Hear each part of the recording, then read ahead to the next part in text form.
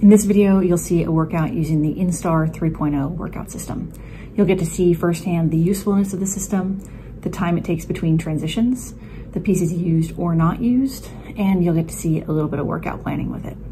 The idea is to help you decide whether it's worth it for you to drop $200 on the workout system and whether it will suit your needs. For my quarantine workout here, I've adapted Jim Stoppani's Shortcut to Size program to work with my equipment. I also have some different types of bands, a TRX, and a jump rope. I do wish I had a sandbag.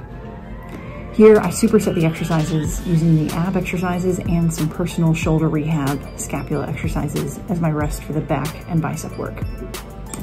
The system cost $168 on Amazon Prime. The benefits are I was able to take it with me for van life. It's easy to travel with. You can pack it up in a suitcase pretty easy. It packs small and the bands are protected, which is kind of a big deal. The downsides are it's not as simple as adding more plates to find your max weight for these exercises and having to adjust the position every time. That said, you can adjust these exercises mid-exercise as needed just by moving further away from the anchor point. Band workouts in general, it's a benefit for bicep curls because you get the most tension at the top of the exercise where you're strongest. But at the same time, it's not as great for bench press, where at your full extension, it's the hardest and where you want it to have a lot of tension at the start of the muscular extension, you don't have as much. Coming up, you'll see the most time-consuming transition. I detached the bar from the door anchors and had to adjust the number of bands and then ultimately use alternate bands to get to the right weight for 12 reps.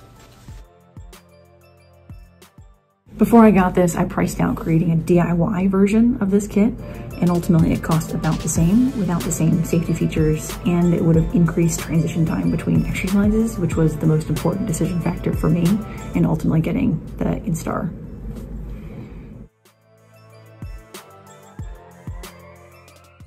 For this trip, I opted not to pack the bench press strap.